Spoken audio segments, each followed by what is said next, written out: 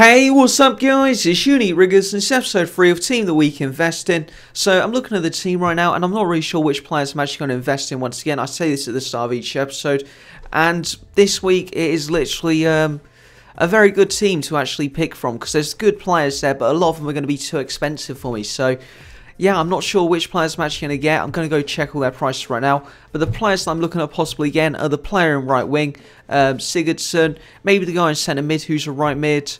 Farfan, I'm not sure how much he's going for, so I'll check his price. Leighton Baines, I'll check him as well. Same for the centre back as well. And then on the bench, there's two players who I'm thinking of going for, and that is Rodriguez and Pukki. Probably butchered Pukki's name there. I'm not really sure if that's how you pronounce it. Hopefully I am pronouncing it right though. So yeah, just going to go check their prices right now and pick a few of them up. So I'm just going to go through the players I've picked up over the last two episodes quickly. So for Rodriguez, I paid 12,250 for him and I'm hoping to sell him for 16k. For this goalkeeper, I paid 13k and I'm also hoping to sell him for 16k. For Benitez, his price really isn't changing. So I paid 20,750 for him and I'm hoping to go for 22k just so I make like 200 coins profit or something like that, because I think his price may actually start to go down soon. And then for these three players just here, for Gomez, I can make 4k profit on him.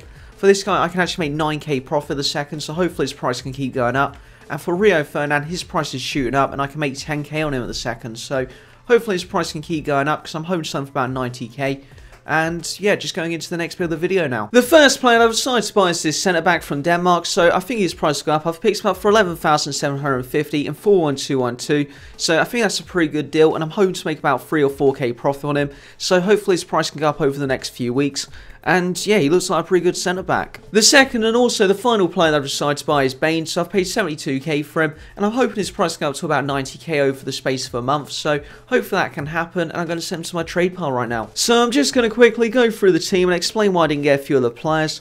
So Floris, Farfan, Schweinsteiger, Eto'o and Higuain, they were too expensive. For the guy in right wing and also Sigurdsson, they're both being price fixed. For the guy in centre mid who's a right mid, he's around 35k at the second and I can't really see his price going up that much more. And then for the right back in defence, I wasn't really sure about him, so that's why I didn't get him. Then for the players on the bench, there was two that I was looking at, and that was Rodriguez and Pukki, and they were too expensive, so I couldn't afford them.